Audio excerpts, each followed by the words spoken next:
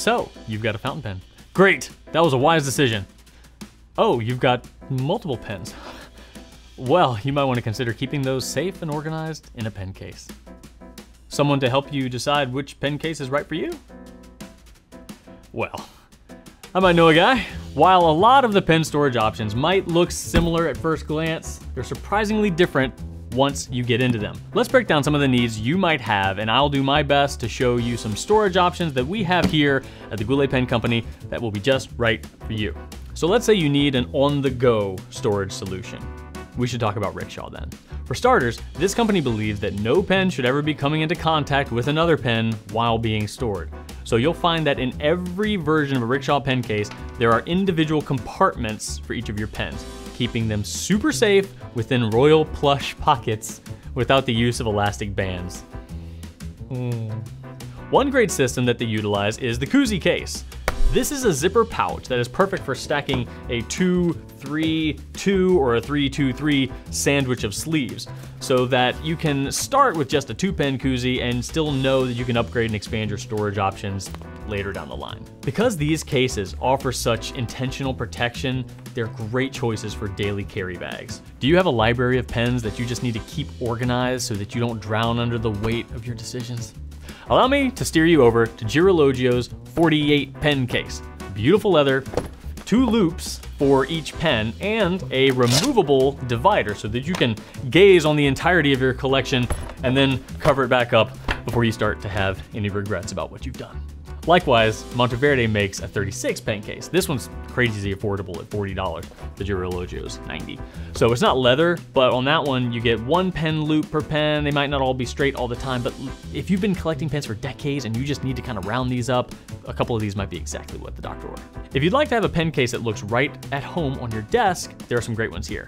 Now, these might not be ideal for going on a hike, as there isn't an overabundance of stabilizers, but both Esterbrook and Visconti make beautiful and display-worthy pen cases with features specifically designed for showcasing as well as storing your pens. If you've got some showstopper pens you want to keep organized but don't want to see them disappear into the plushy abyss of a rickshaw sleeve, these might be just what you need. You want to store more than just pens? That's an easy one. Galen leather.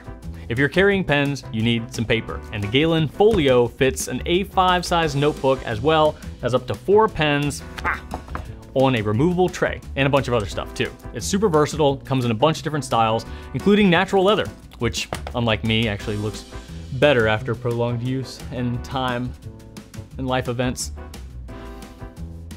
Speaking of versatility, there's also the Galen Writer's Medic Bag. It opens up using magnetic front closures to reveal several elastic pen loops and some additional bands for other accessories. The rear compartment has a ton of room for notebooks and other larger accessories, while still being a relatively small bag. All these all-in-one storage solutions are great because, let's be honest, how many of us just have this one hobby? The classic and most popular pen storage option is usually a zippered kind of book style case, and is usually always a solid choice for a great all-around solution.